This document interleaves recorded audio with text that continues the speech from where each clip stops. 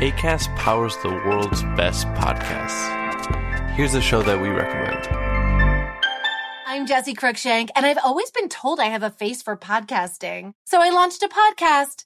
It's called Phone a Friend because each week I'll break down the biggest stories in pop culture. But when I have questions, I get to phone a friend. I'll phone a royal watcher to find out why Prince Harry is acting like a real housewife. I'll phone a tween to please explain Euphoria. And maybe I'll even phone a Backstreet Boy to find out if I still have a chance. I don't? Okay. New episodes drop every Thursday wherever you get your podcasts. Acast helps creators launch, grow, and monetize their podcasts everywhere. Acast.com. Hi, Dave here, and I'm with my wife, Cathy. Hello. And you're listening to the Cinemile, where we walk home from the movies. Today we're going to see Spider-Man, Far From Home. How are you feeling about this? Do you feel like you have enough Spider-Man in your life?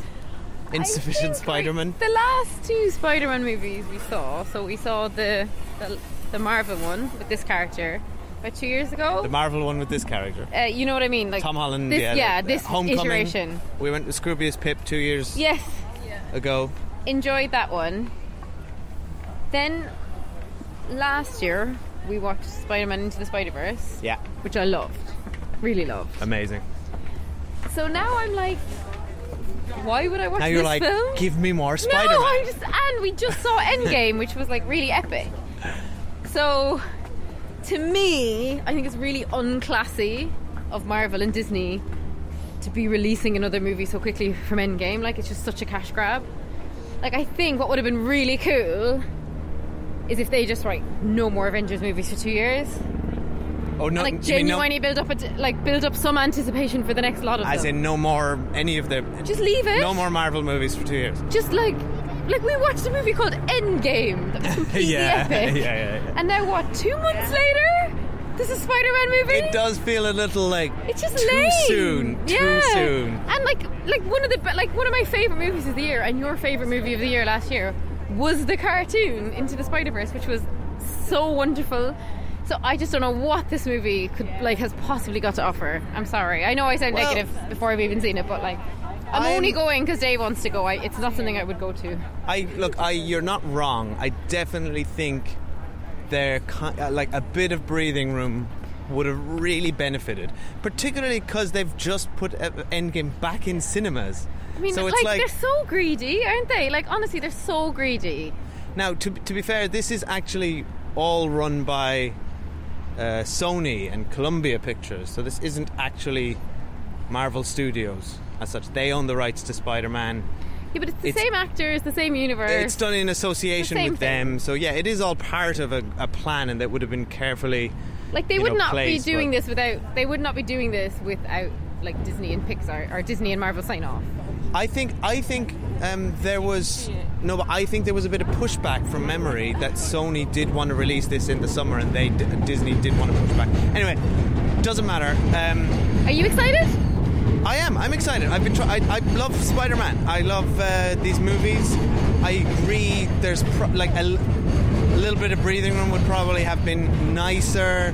I'm still on the Endgame high, so I'm invested.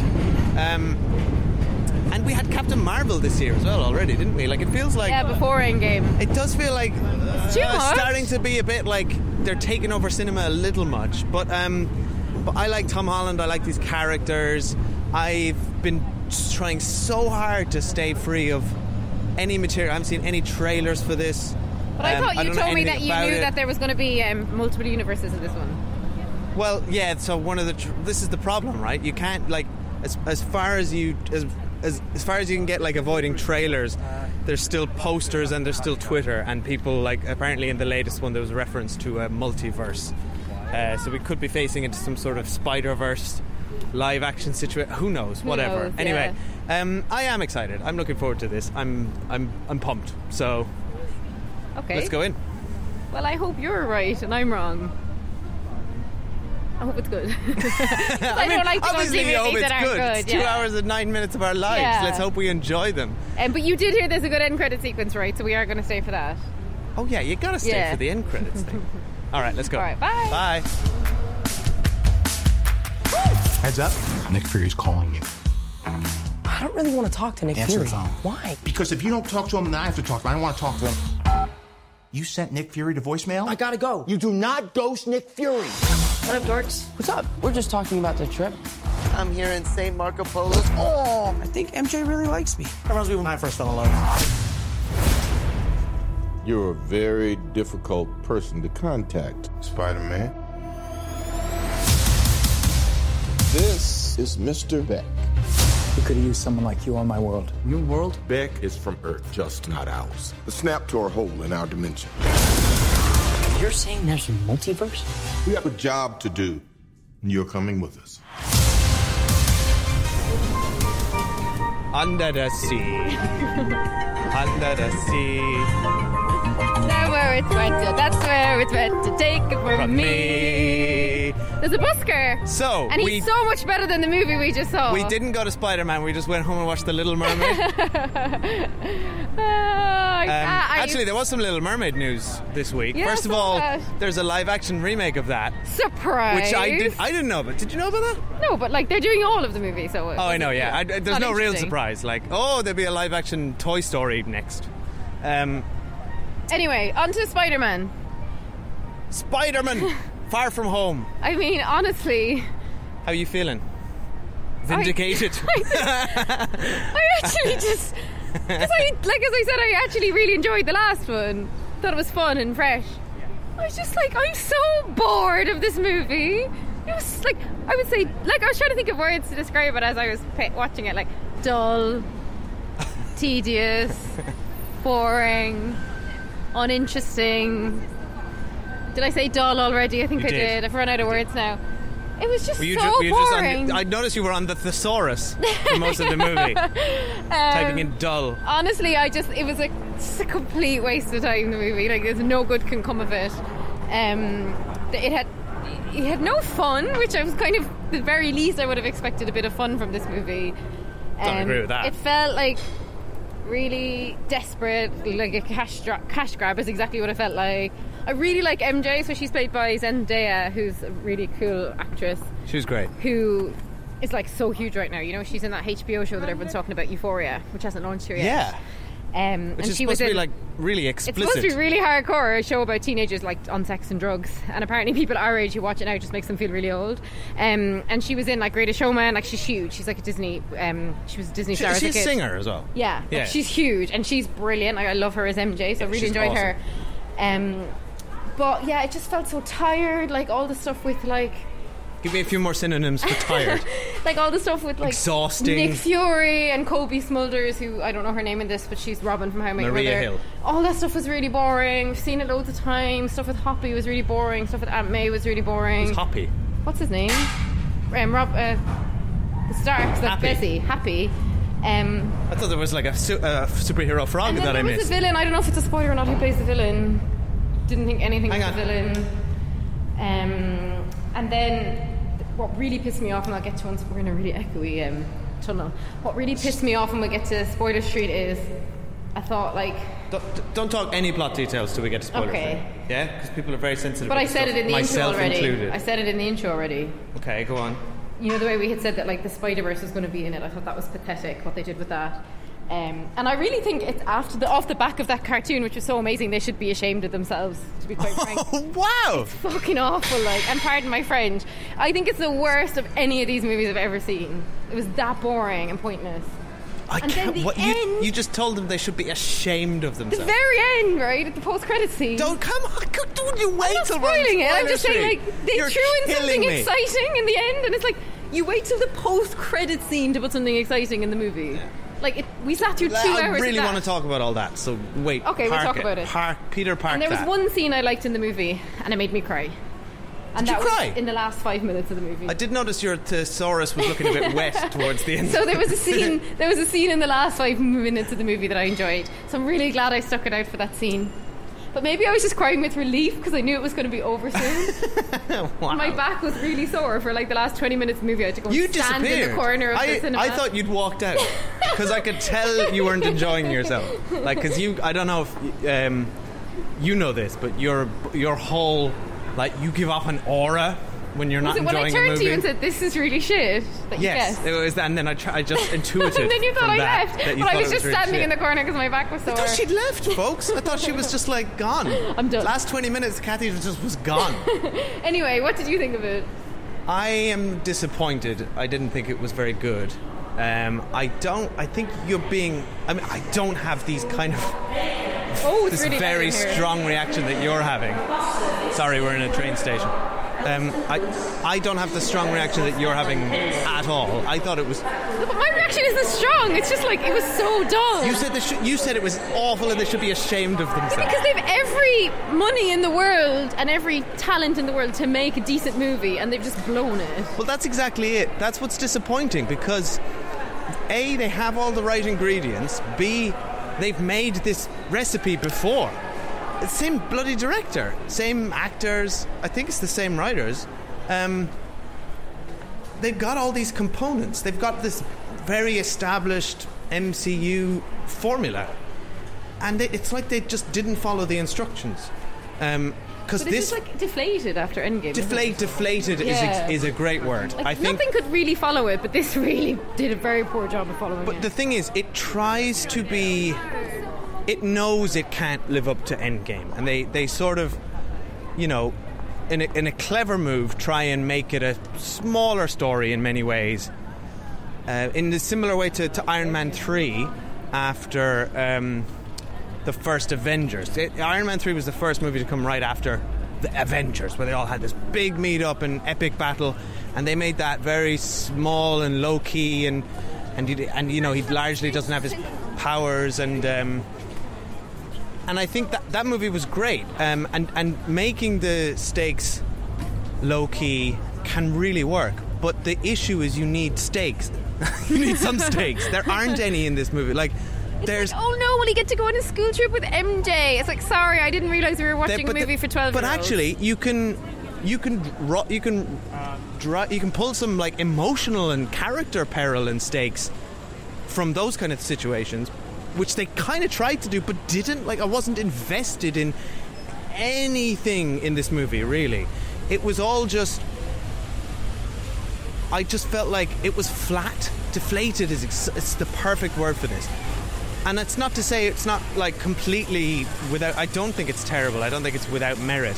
Were you bored though when I was bored? I laughed several times. I thought there was a lot of funny moments in this. I thought Jake Gyllenhaal was great as Mysterio. And I really like everything they did. Oh, with that his was the bit. I'm not character. sure if I didn't know if that was a spoiler or not. That Jake Let's Gyllenhaal talk was in about it. No, well, he's on the poster. I'm going to say it's not a spoiler. Okay, right. Because I hadn't seen a trailer for it, so I didn't know. I just agree thought with Jake you. Gyllenhaal was a waste. And I'm a big fan of him as an actor. I just thought. I guess one of the things I was thinking is, at this point, this franchise is just spewing famous people at it, isn't it? Like, we'll throw anyone who's famous at this franchise now. And actually, what used to be cool about it was we had people like Chris Hemsworth and like Tom Hiddleston who weren't really that famous. And like when Robert Downey Jr. initially came in, he was a bit of a gamble, and now it's just like, oh, what next famous person can go in? You know what I mean? It's just I don't agree. Who are you referring to? Every movie, it's like, oh, it's Tilda Swinton. Oh, it's Robert Redford. Oh, it's Michelle Pfeiffer. like, Michael it's just Douglas. all right. Okay. We get it. Like, you can get famous people, but like, to what end? Like, I don't think Jake Gyllenhaal did anything because he wasn't given anything to do that just somebody else could have done. You know what I mean? Fine, but he felt like it was a pointless. He brought something to it, and he was acting the hell out of it and having fun. I thought, and I enjoyed him. Fine, like. I enjoyed Zendaya. I thought this is a version of Mary Jane that is immensely more enjoyable than Kirsten Dunst. I mean, make her the star. Make her Spider-Gwen. Like, it's just... After watching Into the Spider-Verse, it just felt really boring to go back and have our Spider-Man be this like teenage white boy. 100% agree. Like, it was crap. Like, Spider-Verse was just this like left field, like breath of fresh air, and this just felt like Homecoming, the first one of these, also had a bit of that. It felt fresh. Yeah, it felt like, fun. oh, finally we have a teenage Spider-Man. They actually felt like teenagers. I know where we're going. They actually felt like teenagers, and that carried through to this movie. I still buy all of them as teenagers on a school trip. That felt believable. Yeah, that felt believable. But the other thing Homecoming had was a really strong villain with some good character and motivation. And Peter... I was thinking that it had Michael Keaton, didn't it? Yeah. I remembered halfway through this movie. Oh, Michael Keaton was MJ's dad. That was awesome. Yeah. But this movie just felt like a step backwards. So what I thought was interesting was Homecoming spends the sort of journey for Peter is he wants more, right? He wants to be an Avenger. And I thought this was an interesting play on it. He wants them to phone him. He wants Tony to phone him. He wants to step up. He wants to be an Avenger. He wants more. And at the end of that movie, he determines, you know what? I'm happy being friendly neighborhood Spider-Man. Small stakes, New York. And he's subsequently into Avengers flipped movies. that. They've flipped that now, and he's ignoring, Nick Fury's calls. He's ghosting him. He doesn't. It's almost like he's dealing with a similar thing to Tony Stark at Iron Man 3. It's almost like PTSD or superhero fatigue, which I think is what you're feeling as well. I think we're all feeling it. He says, I didn't want to save the world this summer, and I thought that was quite an interesting idea. He wants to step away from the stage and keep things small scale, and he just wants to kiss MJ. Yeah. So I'm like, with that as his character motivation, that's a nice idea, but it's not enough to carry me through a 2-hour and 9-minute movie. That can be a subplot of a different movie. Great, Spider-Man's firing. I don't need to see Nick Fury trying to force him to be an Avenger. So I feel like I had fun. I enjoy spending time with these characters. There's a lot of fun interactions with all of these characters, and I laughed a bit, and some of it was quite clever, I guess, in parts, but mostly I wasn't at no stage was I like, wow, or that's cool, or I haven't seen that before.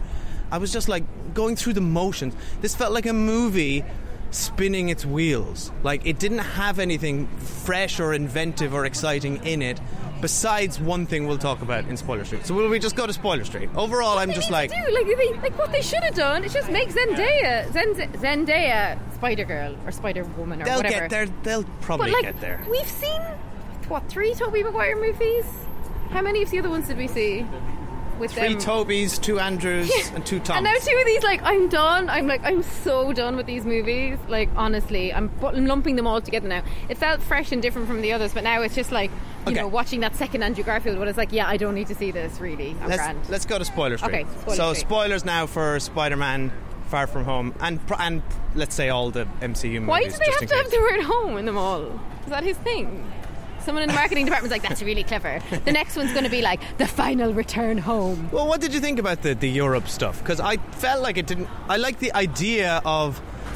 I felt like they wanted to get loads of grants from different European film commissions, all of which I saw in the credits as we waited for the end credit sequence. Yeah, but they didn't really do anything interesting with the Europe stuff. Nothing interesting. Nothing. I'm honestly, we just watched Murder Mystery on Netflix a few weeks ago. I had more fun with their European adventures than I had with the ones in this movie. The problem is it just felt like box ticking tourist things. We see Tower Bridge in London. It's all the things you'd expect to see. It didn't feel remember when was it the last Mission Impossible was in London? That felt like it was in so London. Fun. Yeah. And we were loving it being in London watching it. This was just oh great. But the only bit where I was like, I'm sorry, but you can use the Tower Bridge sign as a shield against... That was quite cool. No, Dave. He was using it as a shield against drones.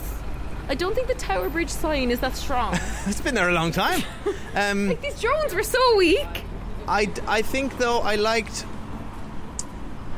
the Netherlands bit, because there were people in that, and I like that they acknowledged that they're very friendly. It had actually something to say about... Yeah, but even then it just felt like a big racial stereotype. True, yeah. Look, that's all it was. That's kind of my problem with this whole movie. I think I've got a lot to say. Let's start at the very beginning, because this... A very good place to start. Stop. We started with The Little Mermaid, and then we're on this. I feel like the movie had to address Endgame, right? And the big universe-changing thing. And I thought, when it started, I was like, they're doing this really well. Yeah, it was clever, and they did I Will Always Love You, and it was like a montage. I loved the teen... You see, there's some fun stuff in here. The sort of teenage audio and visual version of a memorial video done with this cheesy... It was very, very clever. Nice segue into this movie. Then you get your sort of exposition dump from the girl from the Black Mirror episode. You, Me and Ashley too, with Miley Cyrus. And I thought she was fun in this. She was really good.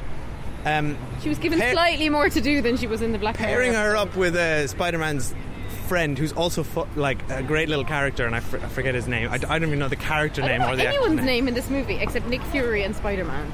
Anyway, his guy in the chair. I loved their little thing of like, babe. Yeah, that was fun. They're texting each other saying, "I miss sweet you," stuff and they're here. sitting next to each other, which is what teenagers do. Exactly, it's great. Like they nailed all that.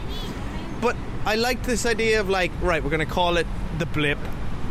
And they addressed a lot of the questions that we as an audience had coming out of Endgame, which was like, wait, everyone's 5 years, half of the universe is 5 years older, and you know they it's like, it felt like sort of fan service, like, oh, we listened to you, or we thought about this, as in one of the hosts of the teen networks, like, yeah, my younger brother's now older than me, and Aunt May talks about, yeah, I just appeared in someone's living room, and they were like, but that's all. Like, we really didn't need that answer, though. Like, you know, none of us were crying out for that answer. Like, we got that from like the Captain America counselling session in Endgame. No, but I want more of that. I think that world is interesting. Read like a world with the blip, which they've called it. I think that's really interesting, and I like that they that's texture. It adds texture to the world, and I like that they added in a bit of that. However, that just disappears then. Yeah. And then it's like, okay, back to normal. They do nothing with the sort of actual repercussions of that besides acknowledging that Aunt May is running a charity for people. The only repercussion is that a guy who was 5 years younger than them is now the same age as them, and he's competing for MJ's affections. Yeah, but also that doesn't matter, because they almost say that offhand at the beginning. Hey, Billy's like hot now and everyone wants him, but it's like, so there's like nothing about his character to be like, I'm fucked up because I was here for 5 years and you all weren't. But also, he's just a hot rival. And by the way, we're in the city and it's really loud. The buses are really loud, sorry. But also what I thought was a bit convenient for the plot is like that all of our core Spider-Man characters from the first movie disappeared, so they're all the same age and they all just get to hang out as this ragtag group of friends. I really just liked all the stuff with the teachers. Like, I thought it was all rubbish. I didn't enjoy a minute of it, even though I liked the actors. Relief. It was just like a bad teen movie. Like, if you're going to make a teen movie, make a good one. If you're going to make a superhero movie, make a good one. Don't just give us this shit. Like, it's kind of neither here nor there. I was really cross watching it. Like, the problem is with all that stuff, and it is all the stuff with the teachers and them on the holidays. So boring. It's all played for laughs, right? And to be fair, I think that the hit rate was quite low on a lot of that stuff. But, sorry, this road is so loud. But that's the problem. Spider-Man, the way they positioned Homecoming, and this feels largely consistent in terms of tone, is like, this is light and fun, and it's a teenage comedy, bit of romance, but it's light-hearted and enjoyable, and that's good, and that's fine. But coming after Endgame and what they position this world to be, where we literally saw Paul Rudd wandering around streets of deserted cars, and there's memorials and there's counselling sessions and people are bursting into tears over dinner. High school goes back to normal again? It's like, I don't buy that this quirky these quirky teachers and their fun trip and all of everything is just normal. They've just repositioned the world. And can we speak a bit about the thing that really annoyed me? And it felt like a tonal shift. The thing that annoyed me most is, go on. So we had thought that there was going to be multiple universes in this, right? Like they did in the cartoon. And then, turns out, all it was that Jake Gyllenhaal, who's the baddie, makes a reference to a Spider-Verse, which I'm presuming that's what they put in the trailer. What, a multiverse? A multiverse. And Tom Holland has a kind of a brief moment where he kind of gets excited about the idea of multiverses. And then turns out that was all made up, and I thought, oh my god, you have the gall to reference the amazing plot of a Spider-Man movie that came out last year that was 1,000 times better than you, and you have the gall to make a snippet about that just to get it in your trailer? To lure unsuspecting people into your shit movie? Well, this universe would also have a multiverse, because we saw time travel and we've seen it in Doctor Strange. They absolutely threw that in because of the success of the other movie. I don't know, like, maybe. That's pathetic. They're like teasing people in. Like, I thought I was going to see a multiverse movie. And in fact, that's not at all what I saw. I actually think that's clever. I think it's really cheap. What did you think of the whole... I kind of saw the whole Mysterio stuff coming, though, because if you know the character, he's a villain and he's an illusionist. I'd never heard of the character. What I knew was that the kind of fish baddies we saw for the first third of the movie, I was like, they can't be... I was like, I know Marvel do bad villains, right? I know they do really bad antagonists. But I was like, surely even this movie can't have these as the villains. So I thought maybe the elementals were going to take over Jake Gyllenhaal's body. So I guessed something like that. I didn't guess that he was actually causing it. To me, that was kind of interesting. You're right, though. But I was like, but I actually almost thought, oh my god, the villains are going to be this bad in this movie. They were boring, but this is the problem. The first half of this movie, because of the way they've set it up, is lacking a villain, and it's lacking any drive and motivation. So there's nothing really pushing this movie forward until Jake Gyllenhaal is trying to kill his friend. The only tension is like, oh, he wants to sit next to MJ on the plane. Oh no, he can't sit next to her on the plane. It's like, really? Yeah, this movie... Because I've seen really good rom-coms and really good TV movies, or like teen movies, and like this ain't that. This movie's lacking impetus for quite a long time, and I think you're right. I was bored. Like, I am the absolute target audience for this, and I was just like, I mean, this is okay. I'm having a bit of fun, I guess, but I'm like, this is like a bit weak. Would you rewatch it? No, I'm not. I'm not in a rush to rewatch this. You know the way you've ranked all of the Marvel movies? No, I don't want to do any of that. I'm just curious. Is this down the bottom? I don't know. I haven't thought about it. For me, it's the worst. Yeah, it's not. It's not great. There's some good stuff in here, but as a package, it's weak. I hope to God they don't make another one, and I hope it does badly at the box office. And schmucks like us. Well, there's a lot I do want to talk about here, though. I thought oh my God! Sorry, I thought podcast ever. I thought the Jake Gyllenhaal. Wait. Sorry. Till we get past this insight. I thought the Jake Gyllenhaal stuff was fun, though. I thought the reveal. That was fun. I like that he's not doing it alone, though, and I've liked that. See, as a character, he never really made a lot of sense. That he just what's his power set? He's an illusionist, but how is he making these illusions? So I know him from comics? Yeah, he's a very famous Spiderman character, and I think he's a very tricky one to translate to screen. It's the first time it's ever been done, and I think they've did the best job they could while trying to keep it grounded with holograms and drones. I like that they referenced it back to the Robert Downey Jr. sequence we'd seen a few movies. That was great. Yeah. And they even had one of the guys from the original Spider-Man, or the original Iron Man, and I think it's the same actor. So it's like, I like this idea of Tony Stark's, again, we see this a lot coming up in these movies, the impact that Tony Stark's legacy has on the people around him. And because he's just this big bull in a china shop, just wrecking things as he goes, and we saw that in Civil War. We saw it in Iron Man 3 with Guy Pearce's character, who was also a very similar villain. In fact, he was somebody who'd been spurned by Tony many years before. So I like that. I like that in rooting it back in the universe as he's the driving force for these characters, and I quite like. As silly as it is, it's because it's so silly to imagine this holograms and drones. It was fun though. I enjoyed that. It was rooted in. But what I enjoyed is that he's like, they're all so stupid and they'll buy any old shit that I'm going to make up the most ridiculous story and they're all going to believe it. Yeah. And that was fun because that was actually the movie poking fun at how silly the universe is. Yes, and this is the only part of the movie where I'm like, this is the movie trying to maybe say something. Yeah. Because there's a few ways you can read this whole thing. And they talk about the false news a lot lines. As well. Yeah, exactly.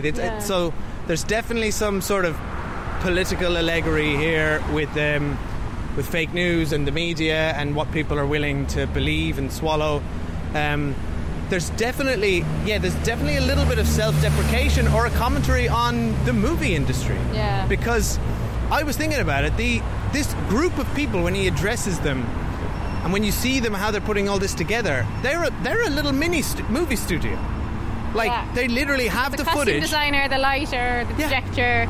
But he's the director, and there's even a moment where they're basically in the edit suite. He's got.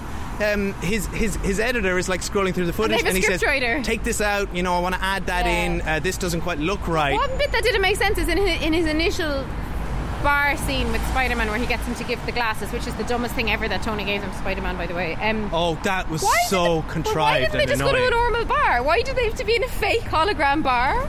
Because then they could control it. Because he had. Oh, did you drop your glasses? Like he never. Like he engineered the whole thing, which is farcical. I mean, yeah, but like. Probably you don't need to have an entire hologram bar to like maybe just get a pickpocket to take the glasses out of his pocket. It's like spoilers for Glass. So if you don't want to know the end of Glass, skip forward like 20, 30 seconds.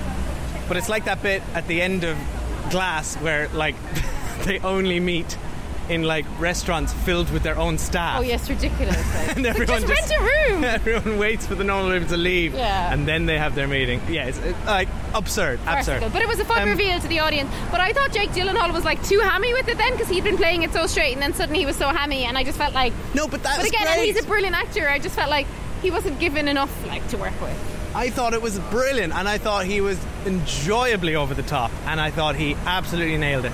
So I think. Kudos to them. They brought Mysterio to life in a way that worked. Didn't feel like campy or silly. It was just borderline on the right side of that, and was a lot of fun. And Jake Gyllenhaal is like loving it. I'm just loving all that stuff of him surrounded in silly drones with a giant helmet on, going shoot them all. Like he was having a laugh. I wanted him to win. Like that's how much I wasn't rooting for anyone in this movie. Like I thought, fair play. You've got a great plan. You've got all the technology in the world behind you. Spider-Man was absolutely dumb enough to give you his stupid Edith glasses that he should never have had in his possession to begin with. Fine. Like Spider-Man deserves everything he's getting. But don't you think so? If you scratch away at what this actually means, what they're saying is if it is the movie referencing their movies, superheroes, like people will buy anything these days. Like but really, we went to a stupid movie. Like are these movies trolling us now? That's what it felt like. It felt like you're actually telling us this boring. Hey, because they literally did that. They were like, they made us believe this stuff from the trailers because they had like, there's a multiverse. I'm from there. I'm a new hero, Mysterio, and that's kind of, and then it's like they dropped the bomb on us. Well, luckily we didn't watch the trailer. It's like you guys will believe anything because we kind of will. It's honestly disrespectful to the audience.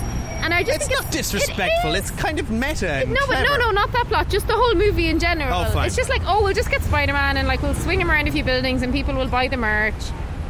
And it's so funny. So we've got a son who's 22 months old, and he just from seeing pictures of Spider-Man does not know what Spider-Man is. Doesn't know anything about webs or flying. Is obsessed with Spider-Man just based on like the visuals. Yeah. So we're like, oh my god, that costume is like crack to kids. He's upset. He screams about Spider-Man in the living room. We're like, why are you talking about Spider-Man? And if only he would know that we went to see a Spider-Man movie without him. But yeah, to me it's just like, just go back to making kids stuff about it, sell them the merch. Like, we don't need to be sold this shit, honestly. I don't think I have anything else to say about it except maybe talk about the end credit sequence. Do you? I'm definitely not going to see another Spider-Man movie. For sure. I think that end credits sequence was like so great, but so disappointing that the most interesting thing in your movie is like a question that you pose at the end with no answer. So it's like that's when you know your movie has failed. I think that's a bad sign. If like that's the only bit I woke up for. I was like, oh wow, actually, like that's happened. One thing before we get to the end credit sequence. Sorry, we talked about this before with Avengers and after the Captain Marvel movie. Very early on in this movie, they're like, oh my god, it's the end of the universe if Spider-Man doesn't help. From like Nick Fury's chasing Spider-Man around Europe, right, to try and get him to help on this task. When like, hold on a minute, where's Captain Marvel? Yeah, I don't know. Once you've introduced Captain Marvel to this universe, none of it makes sense.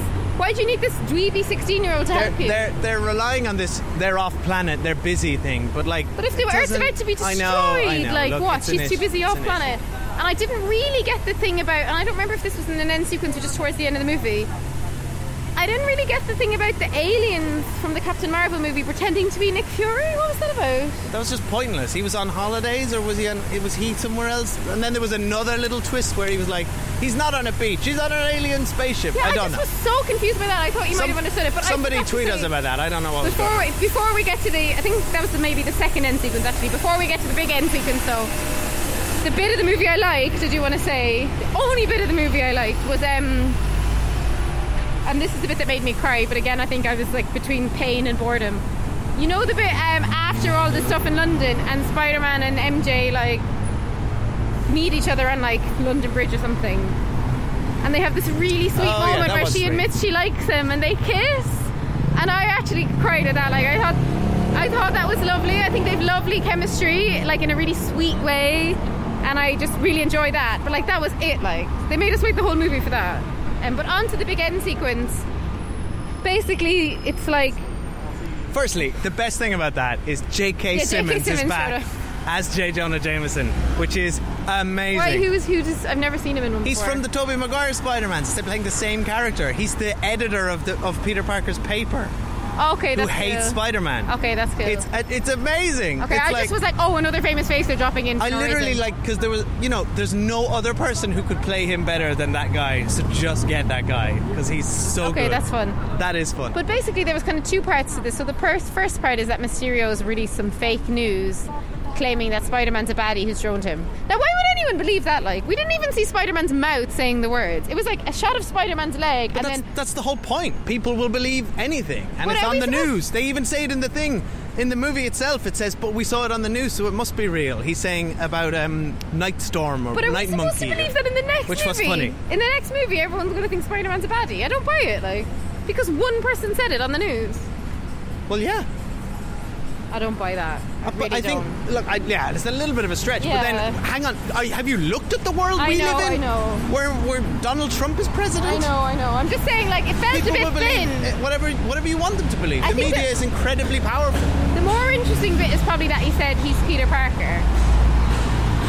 Yeah, that was pretty amazing. That was cool, like, but like again, why wasn't that in the movie? Like, basically, you have to come back and watch another movie. To I know, see the that's the thing. It's like just cheating the audience. If you're just gonna like hint at something interesting, but not have anything interesting around it, then I'm like, you're just teasing me now. I just felt like tease like coming out. You should put cliffhangers at the end of standalone movies, like. It's fine to tease something, but something as big as everyone thinks Spider-Man's a baddie and Peter Parker's name's revealed, that's way beyond an end credit tease, like that's a plot of a movie. Yeah, it's huge. Like, I just think it's really cheap. Don't make us watch him going to the opera in Prague, like, let us watch that. Like, why do we have to wait for that? It's so weird. But I think I would have been fine with that if this had been a nice kind of more intimate character journey. Do you know what I mean?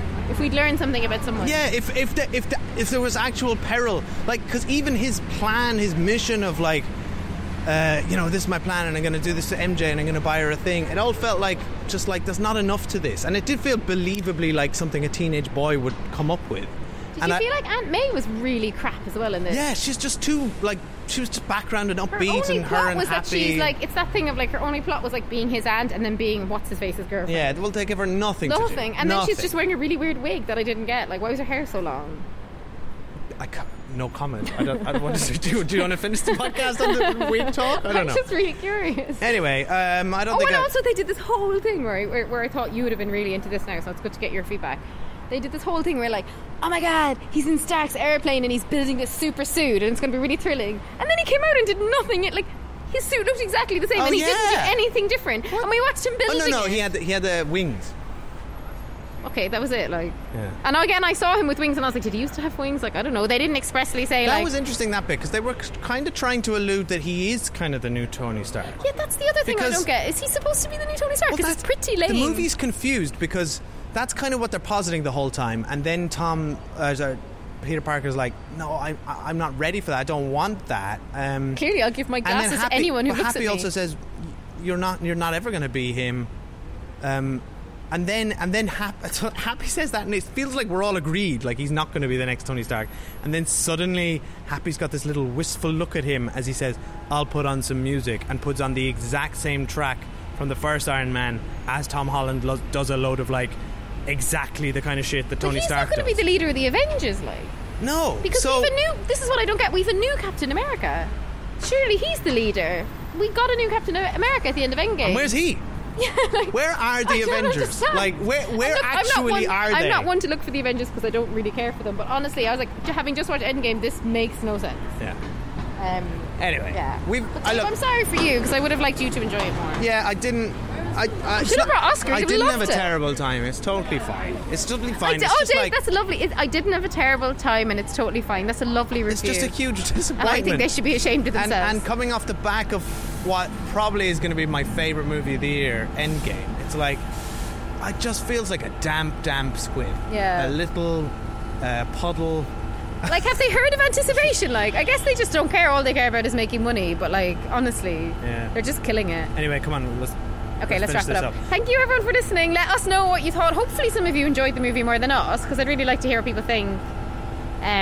Tweet us or write to us on Instagram or Facebook or wherever you get in touch. And please head over to iTunes and subscribe.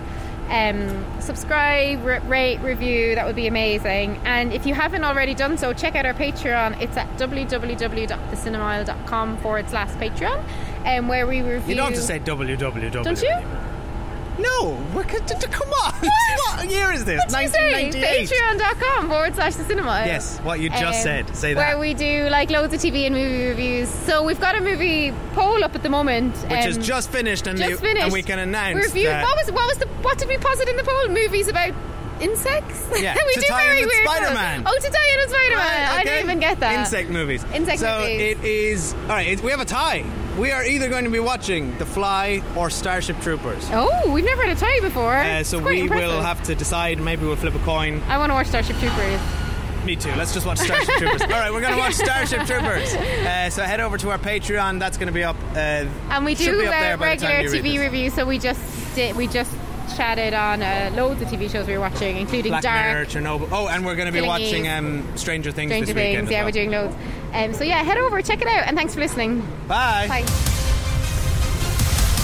There's got to be someone else you can use. What about Thor? Off-world. Captain Marvel. Unavailable. But I'm just a friendly neighborhood Spider-Man. Bitch, please, you've been to space. Acast powers the world's best podcasts. Here's a show that we recommend. I'm Jessie Cruikshank, and I've always been told I have a face for podcasting. So I launched a podcast. It's called Phone a Friend because each week I'll break down the biggest stories in pop culture. But when I have questions, I get to phone a friend. I'll phone a royal watcher to find out why Prince Harry is acting like a real housewife. I'll phone a tween to please explain Euphoria. And maybe I'll even phone a Backstreet Boy to find out if I still have a chance. I don't? Okay. New episodes drop every Thursday wherever you get your podcasts. Acast helps creators launch, grow, and monetize their podcasts everywhere. Acast.com.